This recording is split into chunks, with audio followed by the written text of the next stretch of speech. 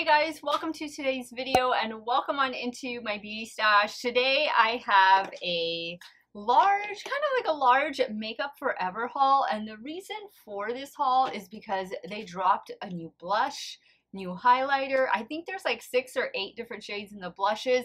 I was looking for this highlighter the other day at Sephora because I had it deliver, like same day delivery, and I couldn't find it. So maybe it'll be on their website, that way I can link it. But I also picked up a setting spray, I picked up a powder, I picked up a little shine control primer. And the reason for today's video is, of course, the launch of their new, I think this is a reformulated version, just like the foundation was. But this is their new HD Skin Smooth and Blur Undetectable Concealer, and the shade that I picked up in this one is shade 1.3N. Now, I believe 1.3N was described as a fair with neutral undertones. This concealer retails for $29.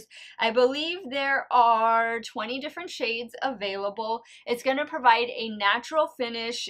You're going to have like a plumping effect, so it's going to help plump up the skin. It says it's good for dark circles. It has hyaluronic acid. It is going to be a hydrating concealer, and it's supposed to be long wearing with medium coverage. So we're going to give all of this Makeup Forever makeup a good 10-hour wear test today on my channel. If it is your first time here, let me just say hello and welcome to all of you, and let me invite you to become part of our makeup family. Do me a favor, click on that subscribe button, hit the bell next to it, that way you can be notified every time I drop a new video. And if you're a fan of Makeup Forever, or maybe you just haven't tried the brand in a while, like me, it's definitely been a hot minute that I've had new Makeup Forever in my stash, give this video a thumbs up before you go. Let me just preface this entire video by saying I am 41 years old with normal to oily skin. Right now, my major concerns are the fine lines under my eyes and large visible pores. I used to suffer from really bad acne, so I have some minor discoloration on the sides of my cheeks, as well as a little bit of scarring. So let's get started. Full face, practically full face of Makeup Forever products. If you guys want to see how this wear test is going to go, keep on watching. Alright, so I'm just going to pin back my hair a little bit so it doesn't get in the way. There we go. Now we're going to start first with, I got the mini size. This is a Shine Control Primer, and it says it's obviously going to be mattifying. So let me give it a good shake. Most of these items were in stock at my local Sephora, so I do subscribe to that same day delivery. And everything arrived Thursday and Friday. And today is Saturday when I'm sitting down to film this video. Oh yeah, this definitely feels like it is a mattifying but also a gripping primer. There is a lot of tack to this, so I'm already expecting good things. Wow, there's a lot of tack to this primer. And they do have different versions of primer. They have like a redness reducing primer, they have a hydrating primer, and I think they have like a pore filling primer, if I'm not mistaken. Now, this is something that I reviewed last year on my channel, and this is, again, the reformulated HD Skin Undetectable Stay True Foundation. The shade I have in this one is shade 1N06, and N, of course, neutral, so this is like a fair to light neutral shade. Before I get started applying, I want to just swatch the concealer and the foundation next to one another, because obviously they are two different shades. And yeah, the concealer is definitely lighter. So here is the concealer in 1.3N, and then here is the foundation in, what did I say it was? 1N06. So I typically go more for fair or fair to light with neutral undertones, sometimes warm undertones.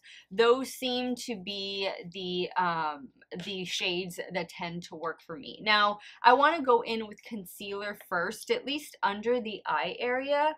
And in today's video, since this is going to be a wear test, I'm only going to set one under eye area, and then I'll set the rest of my face with the Ultra HD setting powder that I picked up. Also picked up mini size. So let me go ahead and let me look for a clean brush. Okay, so I'm going to use the M08 brush. This is one of the brushes that I picked up in a Temu haul, and it does perform really, really well. And I'll do the other side with a damp beauty sponge.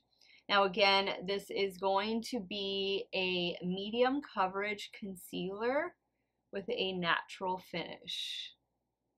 Some of you, if you like the way this wears, if you're curious about it, but maybe you need a little bit more coverage, just use a color corrector under your eye area.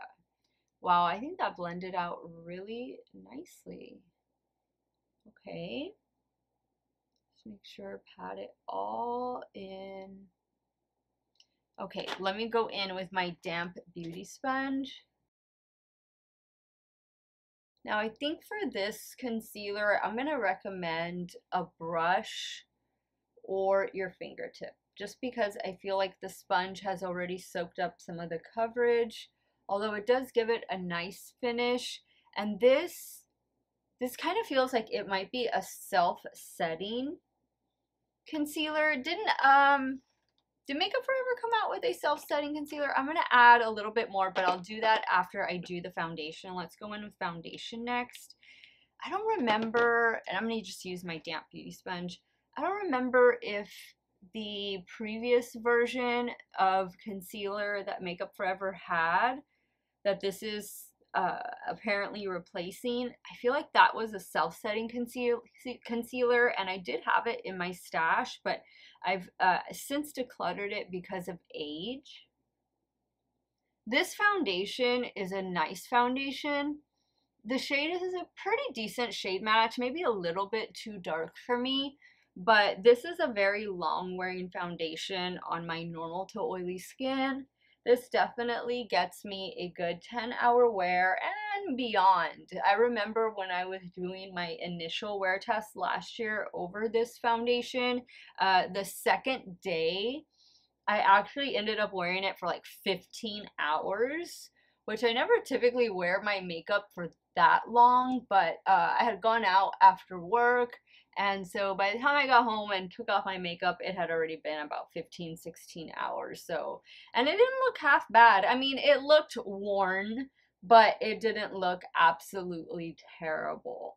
Now, I noticed there's a little bit of scent with the foundation, but there's no scent with the concealer. Okay, so now let me go back to the concealer, and we're going to do a little bit of spot concealing right here on the sides of my cheeks. I'm so excited to try the new blush and highlighter. I'm pretty sure the highlighter is new. I don't know why I couldn't find it on the Sephora website yesterday. I posted a picture on my Instagram of this haul video, and I was like, where's the highlighter? So I don't know. Hopefully it'll pop up today. I'm actually thinking that's giving pretty good coverage. Everything, the entire complexion is looking really good. That mattifying primer, it really is a mattifying primer. Like, it feels like a mattifying primer. So I think our complexion looks pretty full coverage. Before I go in with powder products, I'm going to go in with the setting spray. And this is the Mist & Fix 24-Hour Hydrating Setting Mist. Let's see. Oh yeah, that's a very fine mist. Alright, now we're going to go in with the Ultra HD setting powder. This is a micro finishing loose powder. And again, I did get the mini size in this. I'm just going to pat out any creases. This does feel like it's setting itself. I think I'm going to set the right eye. And then, of course, I'm going to go in with the setting powder on the T-zone. Now, I don't have a Makeup Forever bronzer, so I brought out my Charlotte Tilbury one, and then, of course, we'll use the new blush and highlighter. They have a new setting powder. It's like a tri-color setting powder. I was tempted to get it, but I've been buying a lot of loose powders lately, especially like pink lavender powders. So that's why I refrained. I didn't get that one. Okay, now I don't know that I like the way this powder is laying, like right in this area. Maybe even a little bit right here. Oh yeah, and up here, look at that. That doesn't look good. Look, and all right here. This looks terrible. I think I'm gonna redo it. I think I'm gonna redo it. I don't know what the issue is with that setting powder, but this looks like a hot mess. I don't really know that I want to stay like this throughout the day. I'm gonna redo it. At least you got to see it in action. I'm gonna come back. I'm not gonna show you guys the reapplication, but I'll be right back, clean this mess up, and then we'll move on.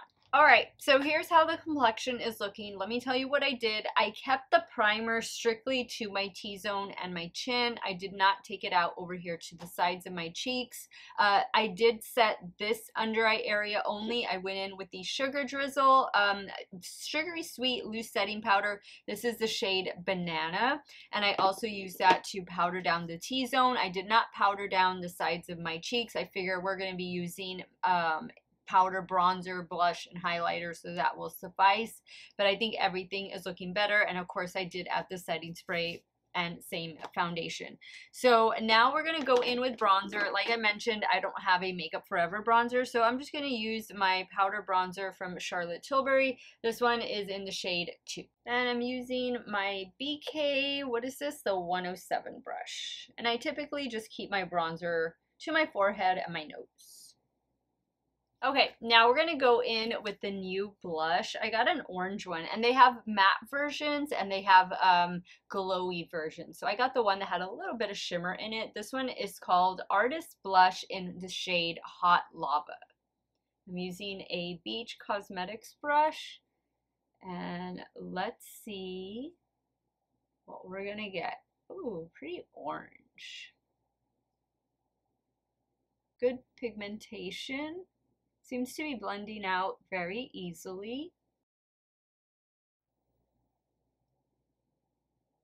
I like this color. I like this color a lot. This could even replace bronzer.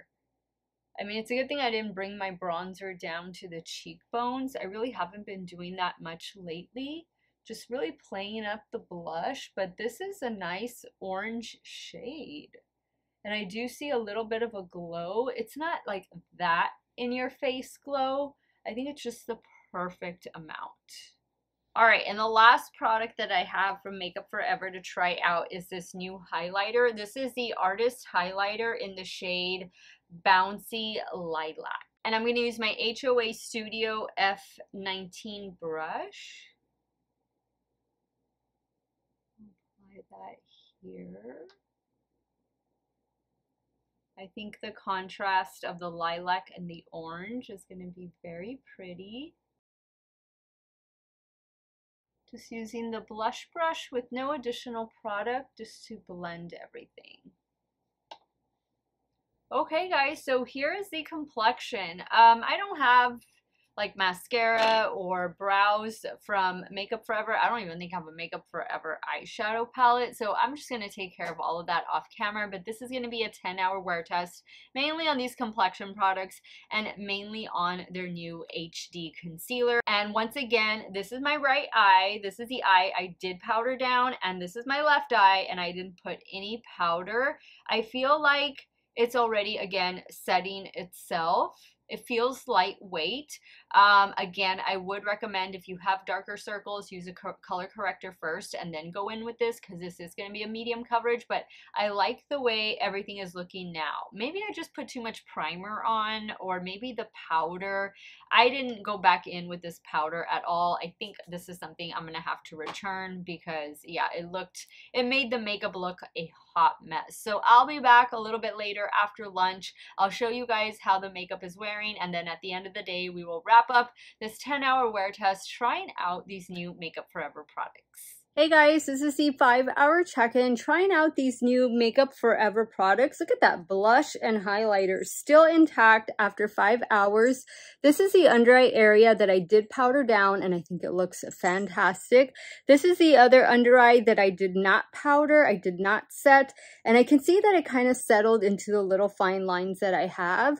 But other than that, I think the makeup is looking really good. I'm really happy with it, loving the cheeks, and I'm loving this side, this under eye area. 5 more hours to go and then I'll be back and we will wrap up this new Makeup Forever haul that I did the other day. So stay tuned. Okay guys, we've come to the 10-hour mark of me wear testing pretty much this full face of Makeup Forever products. I did take a little bit of a nap. I wasn't expecting to. I just laid down and then I fell asleep for about an hour and I fell asleep on this side. But look, the blush and highlighter are still on. I think that the under eye concealer looks fantastic. And this is the right eye. This is the side that I did powder. I used the Sugar Drizzle Banana Setting Powder and it paired perfectly. Now this is the other side. Look, cheek highlighter still intact. Makeup is pretty intact. I mean, I think I could use a little touch up with setting powder, but 10 hours of wear. This foundation is definitely a long wearing foundation. If you haven't tried it, it does come in a travel size, so maybe that's an option for you, just so that way you can get it home and try it and see how you like it.